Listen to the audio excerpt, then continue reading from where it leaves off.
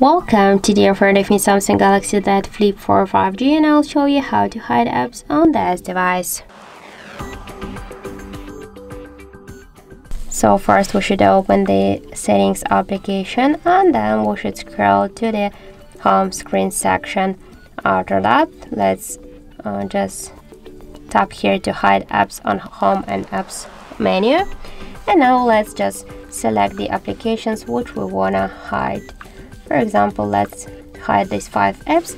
Just to hide them, we should confirm our action by click here to done. And now one will go here to our home screen or to the apps menu. These icons, these applications, they are invisible now.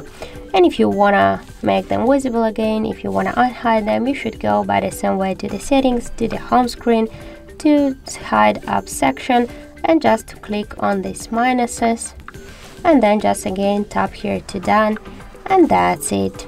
So thank you for watching, and if you find this video helpful, don't forget to leave a like, comment and to subscribe our channel.